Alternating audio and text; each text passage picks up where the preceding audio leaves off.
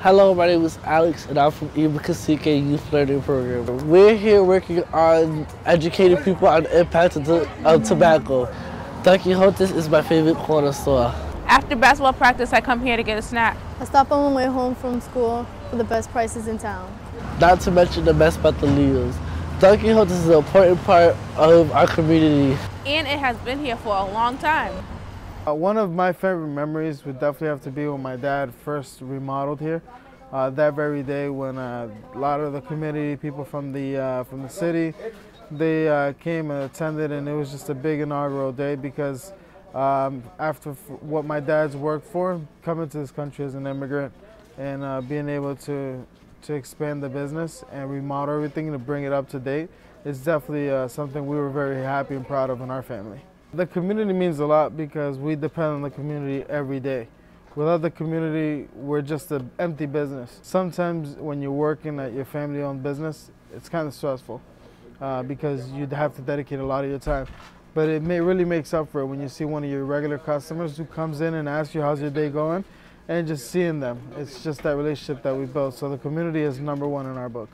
I want to say about 60% of the customers that we do come through the door every day are regular customers. The store means a lot to me because I know what it means to my dad. He's definitely put in a lot of time and effort throughout the years, and he's just dedicated himself completely to the business. I couldn't really see myself leaving here because I know how hard my dad's worked to be here. Fortunately, the neighborhood has changed for the better, and it continues to change. The way that this neighborhood has become to grow to be one of the safest neighborhoods in the city, one of the best neighborhoods in the city. Our stores are an important part of our community. That's why we want to inform them about some recent changes in the law. In January of 2012, new laws were put into effect regarding the sale of tobacco called the Youth Access Regulations. We care about this because we want to protect ourselves and other young people in our community from targeted marketing by big tobacco companies.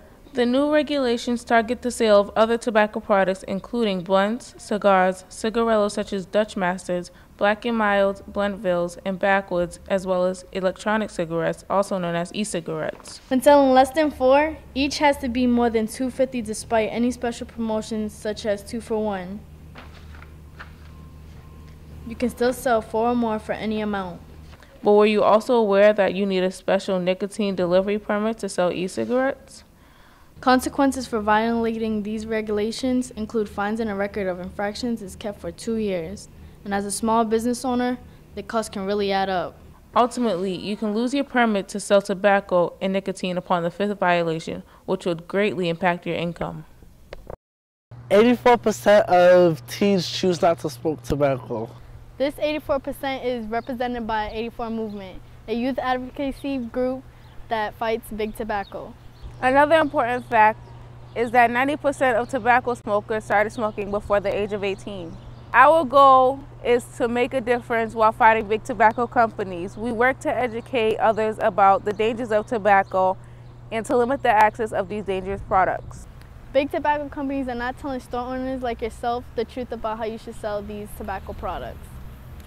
We are IBA Cacique, and we are part of the 84 Movement. We value our stores in our community.